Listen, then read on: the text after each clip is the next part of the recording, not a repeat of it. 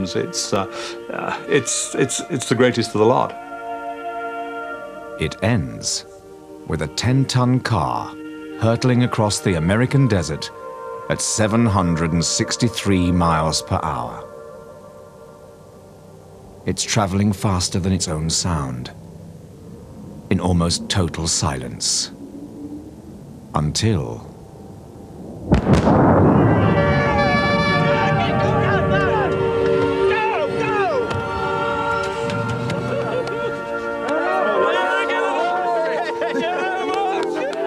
This is the inside story of Richard Noble and his mission: to build the fastest car on Earth and break the sound barrier.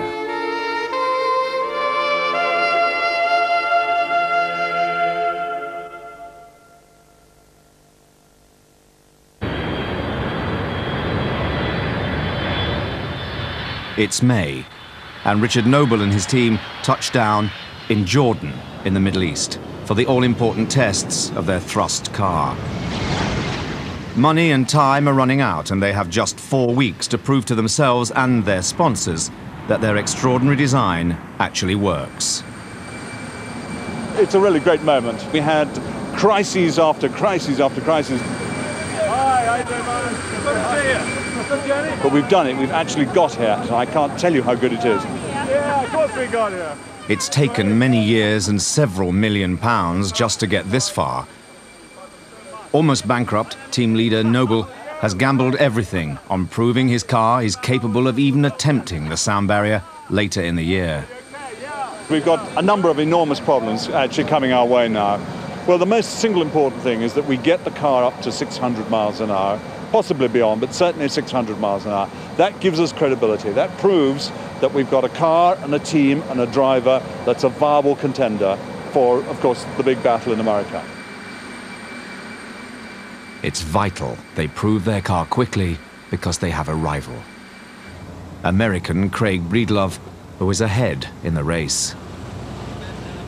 His car has already got within 100 miles per hour of the sound barrier, a speed the British team can only dream of.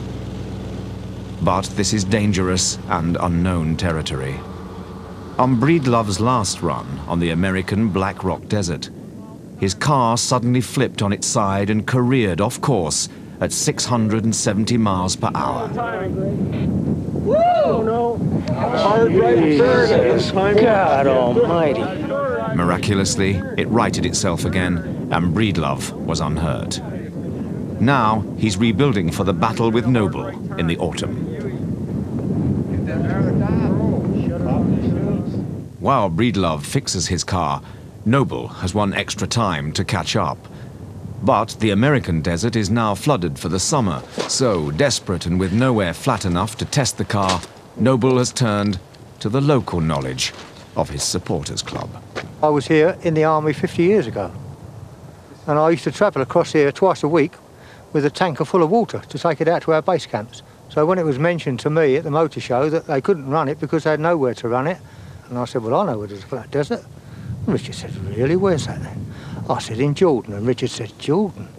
That's not too far. And I know the king. I thought to myself, gee, I hope I've done the right thing. I hope it's still the same, because my wife said they probably built a block of flats on it. Noble's team arrive in the scorching Jordanian desert kingdom weeks behind schedule. Summer is coming, and the temperatures are rising daily. In a few weeks, it will simply be too hot to test the car.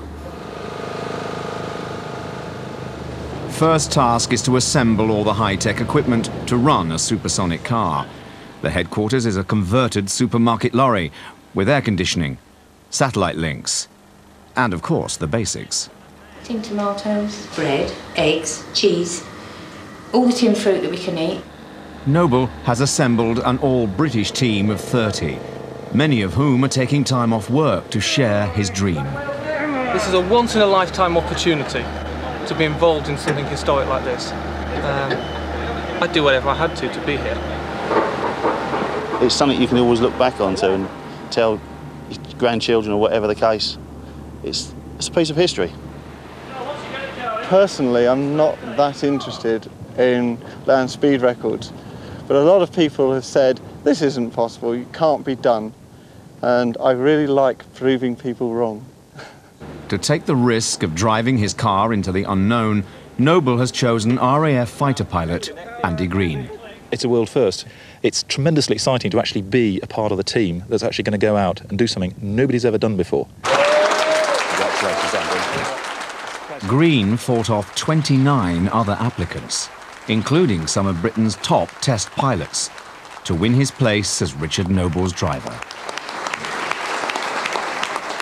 There was a wonderful moment when I was announced as the driver, and Richard gave me this huge, great key fob with this key dangling on it. And later on, one of the spectators there came up and he had his 6-year-old son with him and said, "Can my son have your autograph?" And I'd been hanging on to this key because it was the only proof I had this had really happened to me. And I said, well, I can't sign with this in my hand. And I gave it to him and I said, hold this, it's the key to the most powerful car in the world. And he held on to this and he looked up and there's just a look of awe in his face as he looked down at this thing. It's just incredible. I thought, yeah, that's the power that this project has. Richard Noble was one of Andy Green's heroes. You know, I can remember when Richard Noble broke the world land speed record, and I saw it on TV and I read about it in the papers. I thought it was amazing. The incredible part is that Richard, with no preparation at all, got into a jet car, taught himself to drive it, broke the world land speed record.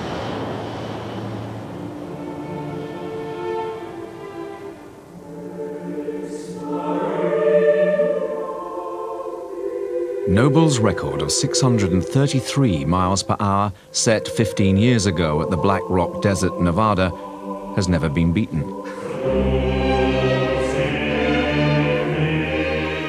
What they discovered later was that if his car had gone just 7 miles per hour faster, it would have taken off, and Noble would have been killed. Despite his brush with death, Noble still dreamed of going supersonic. He knew he would need someone to design an extraordinary car. After years of searching, finally in 1992, he ran into Ron Ayres, a retired missile scientist. I said right at the beginning to Richard, this is totally impractical, don't even try it. Ayres had a lifetime's experience working on supersonic missiles and luckily had a love of the land speed record. I only actually carried on working on the project more out of curiosity. If sometime some idiot should try to travel supersonically, what should the car look like? His revolutionary design was for a 10-ton monster with 2 jet engines, a long, thin tail, and a radical wheel arrangement. The great danger is, as the car reaches supersonic speeds, it will catastrophically flip into the air. They needed to test the design. First, they spent weeks on computer simulations, checking if their car would stay on the ground. They found a shockwave. A huge wall of energy would build up in front of the car. Although the computer said the car would survive, Ayres demanded a second, more practical test.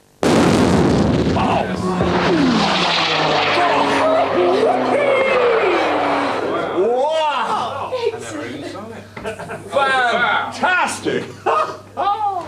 The second method was to repeatedly blast a rocket-propelled model of the car down a test track at supersonic speeds.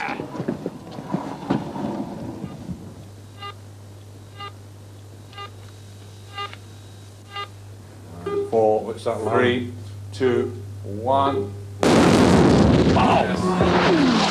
High-speed photography and sensors all over the model should tell them if his design would stay on the ground as it went through the sound barrier. This camera's running at 10,000 pictures per second.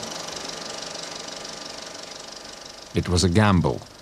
Only if the detailed results of the computer and the model tests matched exactly would they dare to go ahead and build the car. You might actually see The scale.